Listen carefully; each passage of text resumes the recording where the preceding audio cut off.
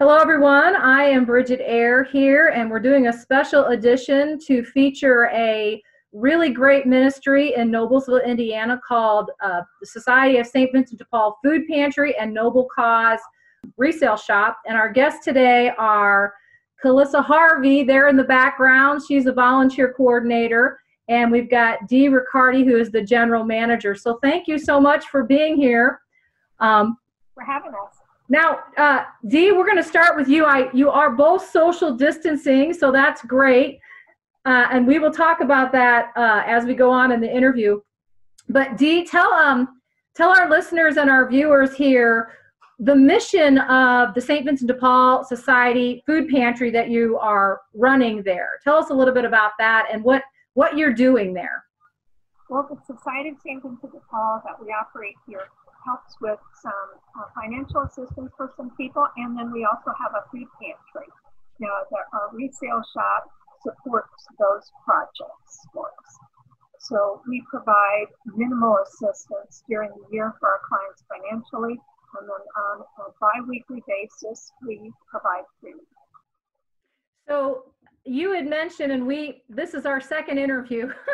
Our first time we had a little trouble with our audio, but you had mentioned that you've had an increase since this pandemic has happened.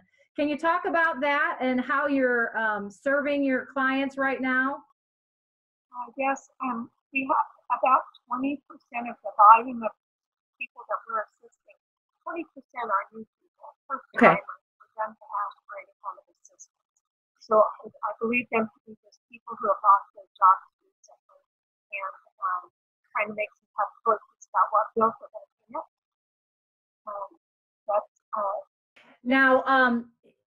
So Pete, the one thing that's really great about your food pantry is it's really almost like a grocery store. It has refrigerators and healthy food, and it's not like your typical, well, I don't know what maybe people think of a typical food pantry. You have a lot of great food, and it's really just like a grocery store. How are you, how do people get their food now? Okay, so we did design this pantry to be nutritious. Okay. So it has a number of things that have fresh produce, and we have frozen and fresh vegetables and fruits. We have some dinners that are healthier choices than some of the others. And then we have a lot of different protein sources to offer. So like a skinless boneless chicken breast, or a little pork roast, or eggs and cheeses. We designed it based on nutrition. And right now, what we're doing, where in the past we had been where each client selected their own items, so that they got exactly what they wanted, based on a number of points that we gave them to work with. Every item had a point value, and every family had a number of points that they could spend while they were there. But now we're doing it a little different. We're just asking them their three favorite things that we hope to get in their food, and we're bagging up things for them. So you actually have a lot of your volunteers would be in that higher risk group in terms of being maybe older in that risk group. So what are you doing for volunteers, or how are you managing that end of this dynamic? Quite a few of our existing volunteers that we have stayed on, and that's what's keeping us floating right now. Actually, is we did have to step up, but we have quite a few of our existing volunteers. And they are in an age group that's been designated as high risk. So we're still looking for some new ones. Yeah. So our young people that are listening or watching, tell us the website that they can go to volunteer. We are at svvtnoblecause.com. So it's the St. Vincent de Paul initials, noblecause.com. And I'll put that up on the screen for the video thing, and we'll also, if we use this for Catholic Radio Indy, we will go ahead and put this on the podcast so people can go there and click a link and then go to volunteer. So what are your needs in addition to volunteers? How can people help? Do you want people to donate food, or would you prefer to have cash donations, or how would you like people to help? Well, we are able to order products by pallets. In the past, we have 3 or 4 pallets a week coming in. So we are able to order it by pallets. So if we just had the extra money to spend it, that would be the better way to do it. We also anticipate assisting people with their financial needs, their utilities and rents, because of lack of income for more than the usual. So we hope to, the retail shop being closed, it would be helpful if we had more cash for that as well. Okay, so then people can go to svdpnoblecause.com to donate, and they can just click the donate button. If we could get, I know you two are social distancing, which you've been really good about this.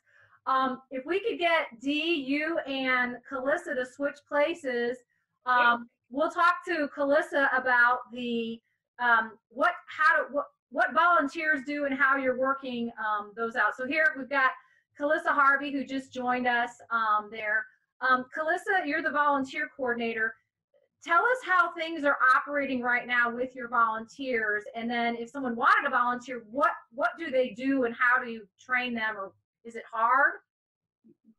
I asked you 3 questions there, so take your stab there. You're good at that. Actually, things are running quite smoothly right now. The first day we started this, we were a bit haphazard, but we've gotten better every day. And I think we've almost got it perfected where we are safe and well sanitized and organized. Probably the primary thing a volunteer will do will be to help fill bags. I want to clarify in case a listener gets confused. Dee is correct. We do ask for their 3 most needed items. However, they get much more than 3 items. We just want to make sure we can fulfill their most immediate needs as far as what they can get from the pantry. So our volunteers are bagging those items for the client. The volunteers are not moving around the pantry, but the grocery cart is. And then that grocery cart goes out the door by another volunteer and is loaded into the client's trunk. So we're getting by with 7 to 8 volunteers a day. Now, on a normal day, back before all of this happened, we needed about 30 volunteers. So, but right now, just to keep the social distance thing able, we're just limiting it to 7 or 8. So you'll help us fill food bags. You'll help us take food to the cars. You may help us restock shelves. We also need people willing to go to our grocery stores. There are grocery stores who are very generous with us about their products that they no longer need. We would love to have people visit grocery stores and pick up those foods and deliver to us. We first want anybody interested in volunteering to go to our website. We cannot accept off the street volunteers. So please go to our website, look for the volunteer button, very brief form to fill out, and I'm doing my best to follow up on those within 48 hours. And that first initial follow-up will be by email, and we'll talk via email and get them started as soon as we can. I have 2 more questions. So I have a lot more questions, but where are you located and what hours are you operating? Have your hours changed in terms of operation, or talk about where you're located and what your hours of operation are in terms of for clients coming in and for volunteers? I guess it's the same. Are they the same hours roughly? We're on 1391 Greenfield Avenue in Noblesville. Okay. It's right between Highway 37 and South 10th Street, which is also Ellisonville Road. There's a sign out front that says Noblecause resale shop. They'll see our building. It has a brick front and kind of an army green colored side. I forget what you asked me. Oh, what can they, our hours? I'm so sorry. No, that's all right. So we have reduced, again, since our store is closed, we have reduced our pantry hours just to protect our volunteers. So the pantry and our need for volunteers will be every Wednesday from 10 until 2. And then again, Wednesday evening from 6:30 till 8. And Saturday morning from 9 until noon, if somebody wants to actually volunteer in the pantry. Okay, well, let me ask you this. Now, there might be people, now you said you had 20% new clients coming. I mean, there may be people that are middle income, who've never lost their job before, that need help. How do you determine eligibility? And, you know, someone might, like I said, maybe they're in the service industry or they're in a small business and they need help. How are you managing that end of it? You get my question? Yes. Right now, all we're asking is to see a Hamilton County ID. That's all we have to see. A passport. Just something that gives them an identity for us. So really, and you really do serve Hamilton County. You're not, people aren't coming from Marion County up there. You're really exclusively for Hamilton County. Is that correct? Yes, and people often just think of Noblesville and Carmel, but I want them to realize we're serving Sheridan and Arcadia and Cicero and Westfield, besides Noblesville, Fishers, and Carmel. We're serving a large area, and volunteers and financial support and prayers will keep all this going for us. So what has it been like for, I guess, both of you, and Dee, if you want to jump back in here too, you can, but what's it been like for you to be, I mean, this is history right now, what's happening. I mean, nothing like this. Mass has never been suspended. You know, this is just really, we're living in a time, a historic time that'll be written about. What's it been like for you to be kind of on the front lines of this, I guess, pandemic and serving those most in need? What's it been like for you? I mean, I know you do this all the time, so maybe. It is something. But, you know, you're seeing it at Meyer, you're seeing it at Kroger, you're seeing it at CVS. Everybody's stepping up. The hospitals, they're all stepping up. And they are at risk. Everyone is. They have their taking the numbers is highly at risk.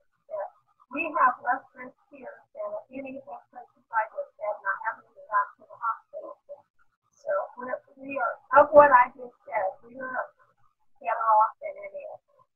But because we can keep a social distance, we can be gloves before we do anything. We can take those precautions and operate. But they don't have it. You know, it's not the protection in the stores, in the hospital. They're not. Yeah. Well, it's amazing that really people have reacted really quickly. I mean, my daughter and husband have been volunteering over at the Merciful Help Center at Our Lady of Mount Carmel at that food pantry, and it's just amazing, and just kind of what you've talked about, how quickly you were able to adjust in terms of social distancing and just putting in all these just common sense things to keep your volunteers safe, your clients safe, but yet keep serving everybody, because this is, you know, the time when, you know, there's a greater need. It's a daunting task, but we wouldn't be here doing it if we didn't think it was the right thing to do. Right. Well, again, could you give your webpage, Calissa, and then if anybody wanted to either make a financial contribution or become a volunteer, they could do that on your webpage, and that's really where you want people to go first, right? Hey, svdpnoblecause.com, and there's a donate button and there's a volunteer button. You can click one or click both, and we'll get back to the volunteer within 48 hours. Well, that sounds great. Well, Dee Riccardi and Calissa Harvey, thank you so much for your work there. And maybe we'll have to check back in after this is all over, and you can tell us how many more people you've served and how many pounds of food you've been sending out to help all these people. And then there's one other thing that we had talked about in our previous interview, was that people that have items that they want to donate in terms of household items, they just need to hold off on that until you guys are actually back open. Is that correct? That is the ideal. If they could just put it in the garage, put our name on it, and when this is over, bring it on over. Yeah. All right. Well, thank you so much again for being our guest today. God bless you. We'll be in touch, okay? Thank you. All right. Bye. Bye-bye.